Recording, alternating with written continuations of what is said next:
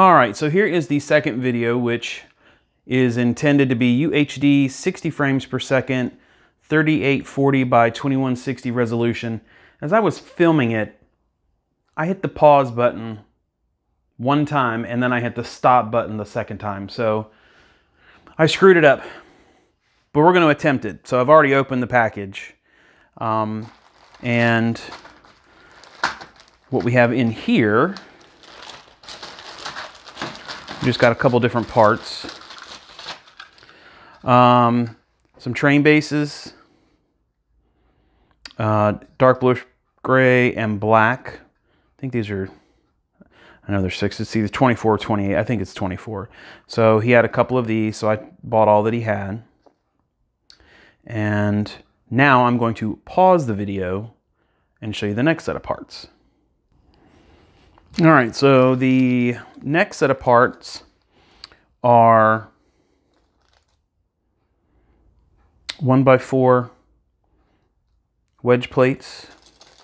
I need these for the track ballast. I was actually working on doing the track ballast and forgot that I needed these. So that's one part that I didn't have. And then here is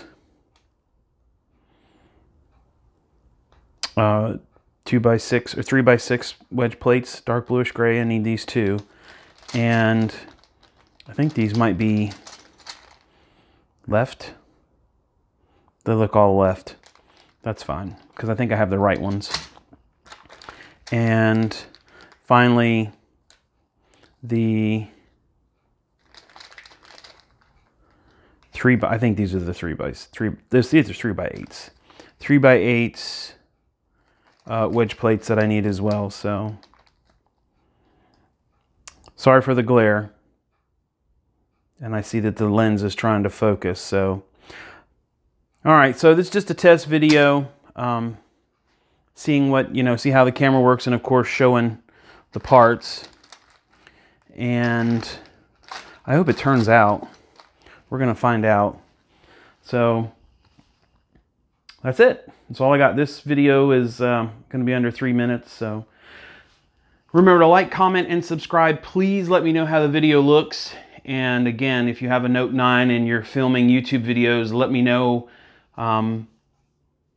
if you have a channel that you showcase some of your videos and what your settings are with the new with the One UI 2.0 update.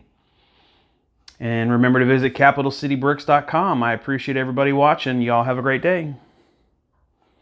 Actually, the video is going to be about 3 minutes and 6 seconds.